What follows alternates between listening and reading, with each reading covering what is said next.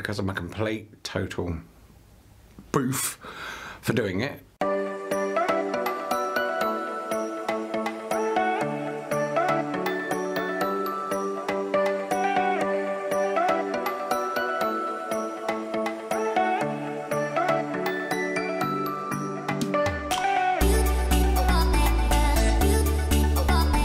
Hi everybody and welcome back to Building On Board Campers, and welcome to my new little studio which we've just created. If you could see the other side of the camera and surrounding areas, oh my god. Anyway, I didn't realise it took so much to set up one of these little studios. This is now going to be hopefully the place where we do endings, we do beginnings of videos and some vlogs, which brings me back to today's vlog.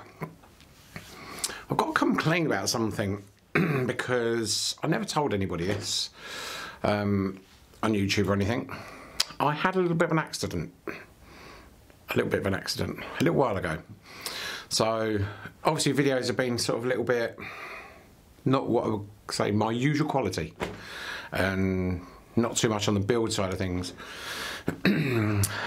What happened was, I was working on the new bus, my bus, the big black thing, and like an idiot, and I will say idiot because I'm a complete, total boof for doing it, I went up the ladder to put the solar wires down through the gland and that. I was on my own, nobody holding the ladder, and the ladder kind of wobbled a little bit,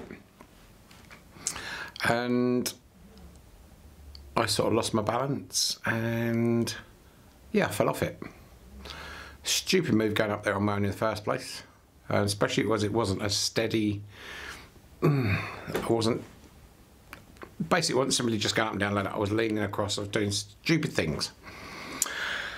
So yeah, and as I've come off the ladder, the only thing that broke the fall between the top of the ladder and the concrete floor was my ribs hooked itself onto the bench, one of the workbenches, so literally dug underneath my ribs, and unfortunately, yeah, I had a broken rib and a fractured one as well. So unfortunately, yeah, I've been quite sort of poorly with it, and it was very embarrassing to say the least. And I don't think I've ever been so annoyed and upset with myself in my whole life, because I'm quite protective when I'm sort of doing things like that. So anyway, yeah.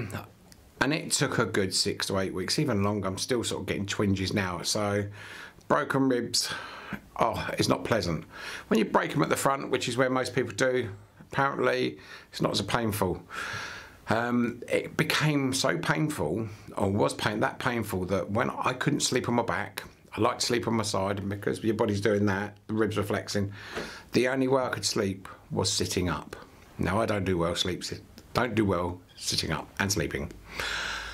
So I had to buy this silly frame and use that, and I probably had the worst night's sleep of my life for weeks and weeks and weeks. So my apologies if there's not been too much build work stuff going on, things like that. I've not been very capable of doing it, not even lifting a bag. But you know, it's part of my life, part of Built Not Bought, part of every day what's going on. So I thought I'd let you know. And I thought it was a pretty good way to start off the first video from this studio. Like I said, very embarrassing. So best advice I could give anybody on this video is, if you're going up a ladder, make sure somebody's at the bottom holding it, at least. Or you got someone else there, because I was totally on my own. And when I come off the ladder, I laid there and I felt like, well, I winded myself. So when I finally sort of got my breath back and I was laying there, I was there for a good 5 minutes at least before I got my breath back. The first thing I'd done was to look around me, make sure there was no blood. And there was no blood. But I could hardly move. And when I finally moved, I was still on my own. I thought, oh, get up onto my knees. I'd hurt my knee, I'd hurt my shoulder. So yeah, messed myself up pretty badly. But yeah, it was more embarrassment of myself, and I don't do well as a sick person. Anybody that knows me knows I don't do sick very well. I've literally got to be laying on my back, broken legs, broken arms before I'd stop doing anything. But my advice, don't ever go up a ladder without anybody around. It's not safe. And as I said, I was most annoyed that I'd done it. Anyway, on to the next subject of the vlog for today. And on the June the 4th and the 5th of this year is the International Campervan Show and Overland Show. I am the displays vehicle manager and I am looking for all sorts of vehicles. So if you're watching this video and you want to come to the show and you have a vehicle display, classic car, hot rod, campervan, VW, you name it. If it's a bit special and you want to show it, drop me an email, let me know about it, and we start talking about it. I need pictures, stuff like that. I want to see what you want to display. So yeah, that's my job for this year. And there's 2 shows this year. You've got one in September and say one in June. And it's the bank holiday weekend, so it's going to be a long weekend.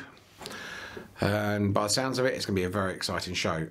I will be putting out a video in the next few weeks because I'm meeting up with Damo, the face man of the International Campervan Show.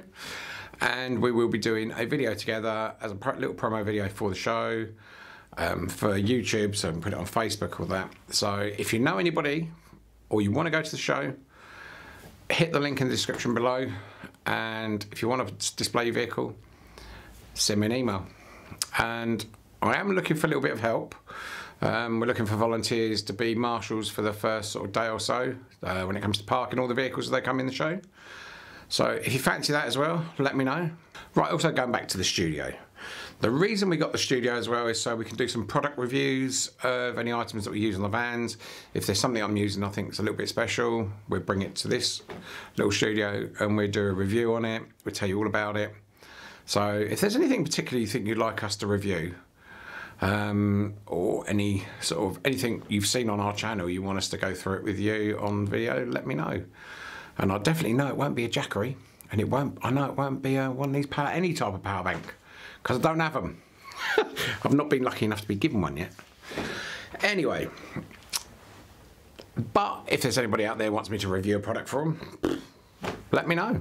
I'm quite happy to. I think really that's all I've got time for. It's a very short vlog, I know. But remember, take anything from this, don't go up any ladders unless you're supervised or you've got somebody holding it. And the other thing is, if you're doing any kind of work using tools, use safety equipment. You will see me sometimes not using safety equipment because trying to operate the camera and everything, but don't do as I do. I do these things so you don't have to. So yeah, I'll fall off ladders so you don't have to. Nah, I won't be doing that again in a hurry. So it's been lovely doing this little vlog in here today for you.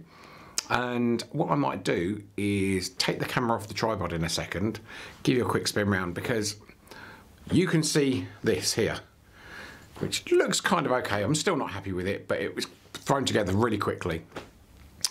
And I'll give you a spin round of the rest of it. Why not? You're in this with me, so I'm going to do that. But before I do that, if you're enjoying what I do, please let me know in the comments below, because I do this for you. Please hit the subscribe button. It doesn't cost a thing, but it helps my channel.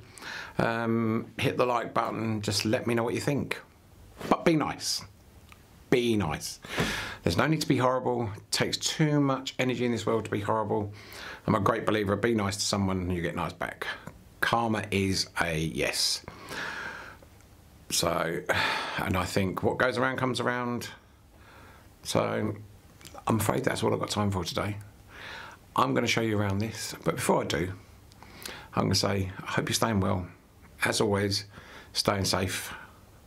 And most of all, staying very, very happy. Bye for now.